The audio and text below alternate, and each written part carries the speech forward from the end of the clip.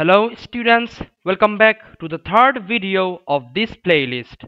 So in this video, we will be solving question number 3 from the most recent past paper of Statistics 1, which is the October 2024 S1 paper. So let's see what's the question number 3 from this paper is about. So this is question number 3, you can see on the screen. So let's get started with the third question of October 2024 S1 paper. Okay. So question number 3 says a group of 200 adults were asked whether they read cooking magazines, travel magazines, or what? Sport magazines. Okay. So their replies showed that, okay, what are their replies? 29 read only cooking magazines. Okay. 29 read only cooking magazines. Okay. 33 read only travel magazines. Okay. 42 read only sport magazines. Okay. 17 read cooking magazines and what? Sport magazines, but not what? Travel magazines. Okay. 11 read travel magazines and sport magazines, but not cooking magazines. Okay. 22 read cooking magazines and travel magazines, but not sport magazines. And at last, 32 do not read cooking magazines, travel magazines, or sport magazines. That means 32 of them doesn't read any of the magazines. Fine? Okay.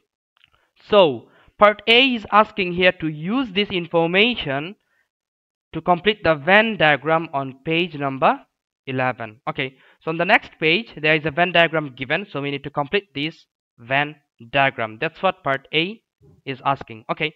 So 29 at first. 29 read what? Only cooking magazines. Okay, that means 29 will be here. Okay, what's next? 33 read only travel magazines. So only travel magazines, it's what? 33. And then 42 read only sport magazines. Okay, 42 is what? Only sport magazines. Okay. So next is what? 17 read cooking magazines and sport magazines, but not travel magazines. So 17 will be in the intersection of cooking and sport. Intersection of cooking and sport, but not travel. Okay. This is how much? This is basically 17, right? 17. Okay. So 17 read cooking magazines and sport magazines, but not travel. Okay. So 11 read travel magazines and sport magazines, but not cooking magazines. Okay. Okay. Travel and sport. Travel and sport. It is basically 11. Travel and sport, not cooking. This is what? 11. Okay. And then 22 read cooking magazines and travel magazines, but not what? Sport magazines. Okay. Cooking, travel. Okay. 22 read what? Cooking, travel. Cooking, travel, but not sport. This is what? 22. Okay. And at last, 32 do not read cooking. 32 is none of these, right? So 32 would be outside all of the circles. Now you should add them up and see whether it gives a what? 200 or not. So 29 plus 22 plus 33 plus 17 plus 11 plus what? 74. So that would give you 186. That means what? All of the 3 magazines is read by how many? 200 minus 186. That would give you 14. Okay. And the total is how much? Total is what? 200. Okay. And that's the complete Venn diagram, you can see. And that's what part A of question number 3 has asked for. Fine. Okay. Next is part B. In part B, the question says one of these adults was chosen at random. So part B1 is asking to find the probability that this adult reads cooking magazines and travel magazines and what? Sport magazines. That means we need to find out the probability that this picked up adult reads what? All of the 3 magazines. So basically this would be what? The intersection of what? All the 3 circles. This is what? This is nothing but 14, right? So basically what we can say here, the probability that for part B, okay, this was for part A, okay, and now this is part B, what? 1. So probability of cooking, traveling, sport, right? Cooking intersection, traveling intersection, sport. That would be what? The number of adults we got here, it's what? 14. Who reads all these three? So 14 out of how much? The total number of what? Data, which is 200. The total number of adults, which is 200. So this probability is what? 14 over 200. So 14 over 200 is the probability that the chosen adult reads all the 3 magazines. That's it. That's the answer for part B1. Fine. Okay. Next is part B2. In part B2, the question is asking to find the probability that this adult does not read cooking magazines. That means we will consider, if you see the Venn diagram, we will consider the part of the Venn diagram that is without cooking, right? Does not read what? Cooking magazines. Okay, so we will just ignore the circle cooking. Okay, so what will be there? 33, 11, 42 and 32.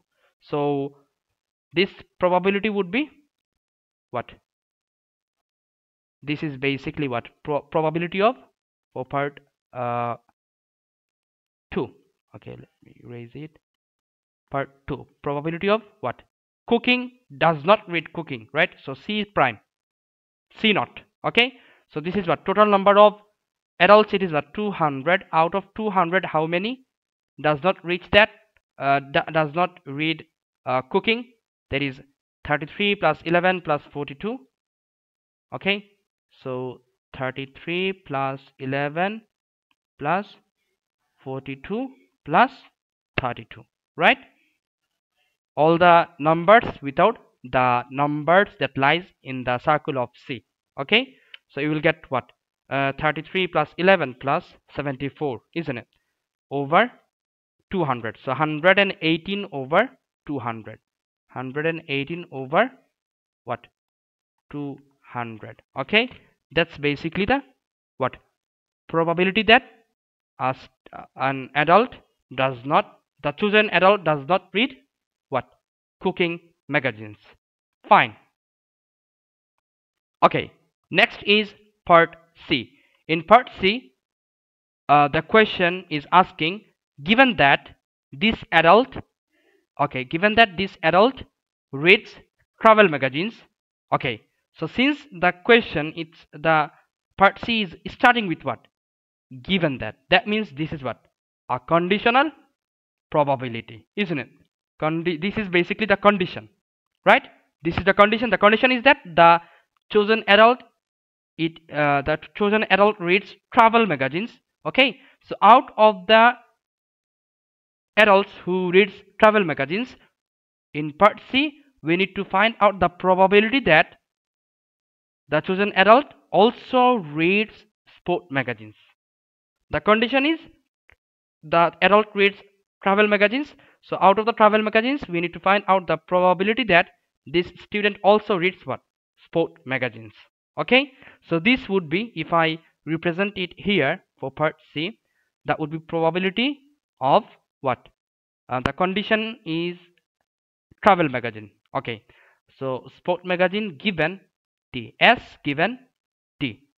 Out of T, like how many students, how many adults read sport magazines?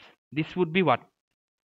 Definitely we know that for conditional probability, the condition will be always in the denominator. So probability of T will be in the denominator, and in the numerator, what it would be? Okay, let's have a look.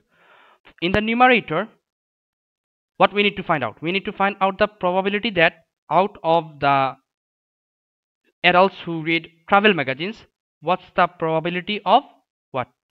Of the adults reading sport magazines, right? So if I mark the travel magazines, this is basically what? The travel magazines. right? This is the travel magazines, isn't it? So out of that travel magazines, how many sport magazines readers are there? This is just the intersection part, right? This is just intersection part. Okay, so this part, the part that is marked green, this part of adults only what reads both travel and sport. Okay, so out of the travel magazine readers, this part, the green mark part, only reads what? Both sport and travel. Okay, so out of the travel magazine readers, we got the green part as the what? Reader of both sport and travel, right? That means the part of sport is within the travel magazine readers in only the green marked part, right? So green marked part is what? It is intersection. So this is intersection part. So probability of T intersection S is there. Okay, so this would be what? The green marked part has what? It is 14 plus 11, right? It is 14 plus 11. So that would be 14 plus what? 11 divide what? In the denominator, the total circle of T, travel, 22 plus 33 plus 14 plus 11. Okay, so 22 plus 33, 22 plus 33 plus 14 plus what? 11. Okay, so that would give us the probability, that is 25 divide what? 33 plus 22, this is what? 55. 55 plus 25, this is basically 80. So 25 over 80, that's the probability of a student reading sport magazine, given that this adult also reads what? Travel magazine. And that's what part C of question number 3 has asked for. Fine.